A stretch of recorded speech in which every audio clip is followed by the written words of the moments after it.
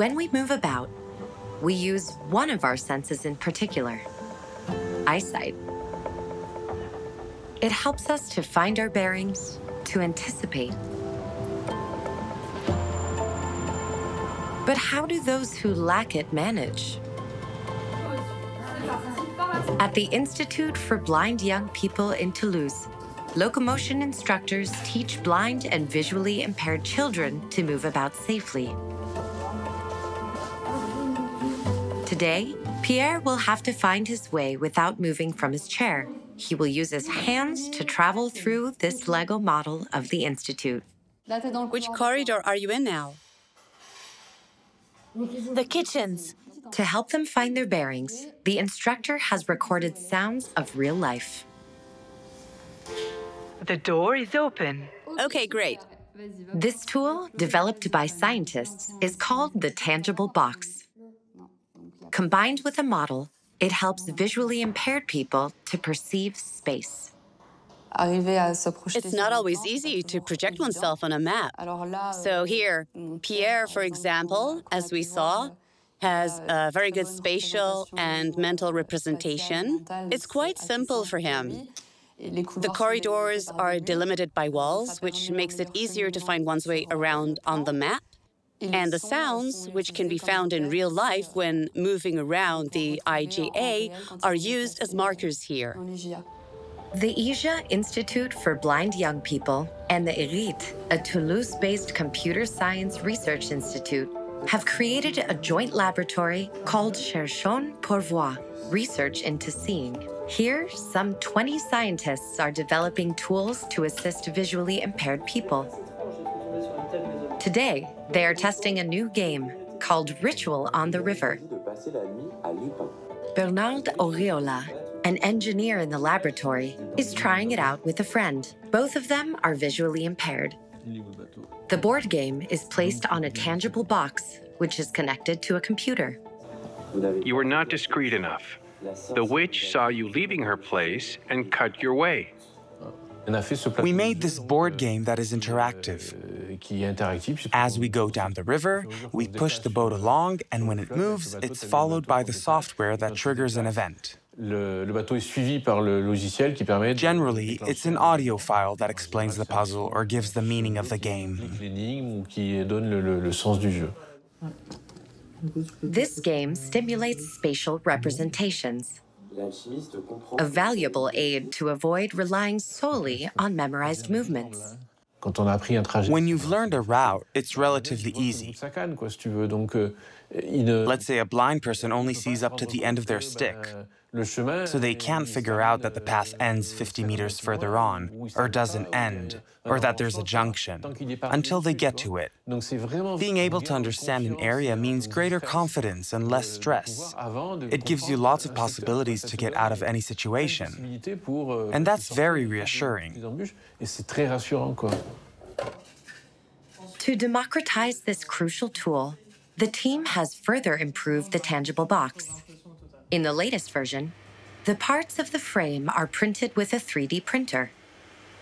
The manufacturing drawings and list of materials are available for free, so anyone can make one for about 200 euros.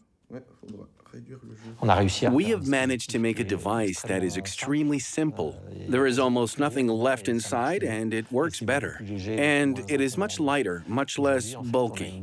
Today, we have a box that's a metal plate with an infrared structure integrated into a kind of 3D structure. Someone in any center can make their own device and start using it almost free of charge.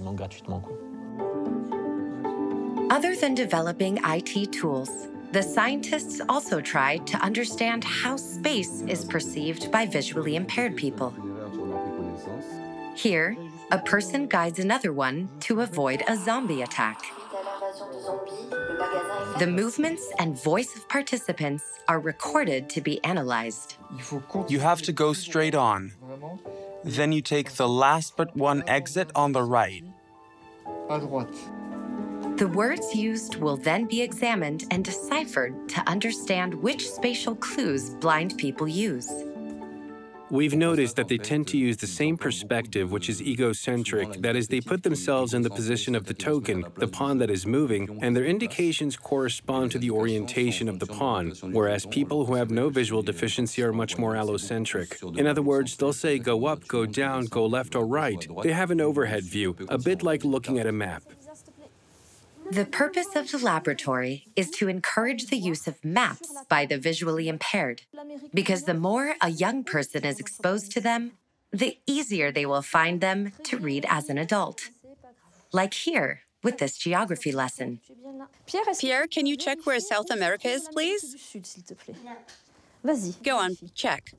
South America. Perfect, you found it. The teacher uses another tool developed by the researchers. This is a touch table that makes 3D pictures interactive. Being able to touch and hear simultaneously reinforces learning and memorization. And we also discovered other virtues, in particular the fact of reducing inhibitions.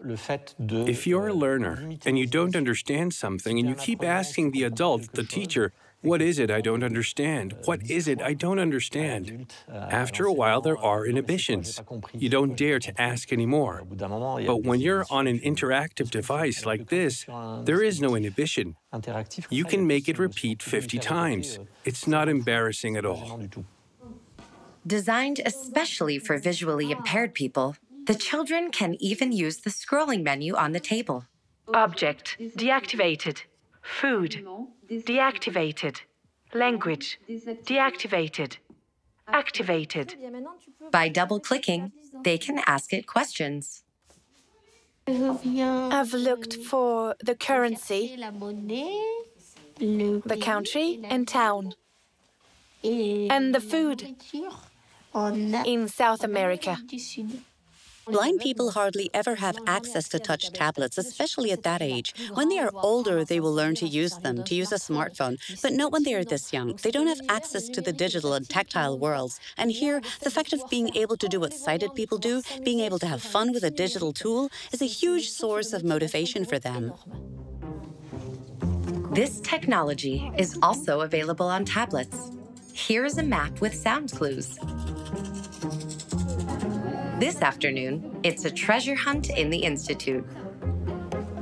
Through this game, the children work on their spatial skills by comparing the information on the map with their environment, which also allows them to have fun. With these tailor-made devices, these young people can put aside their disability for a while in order to play and remain first and foremost children.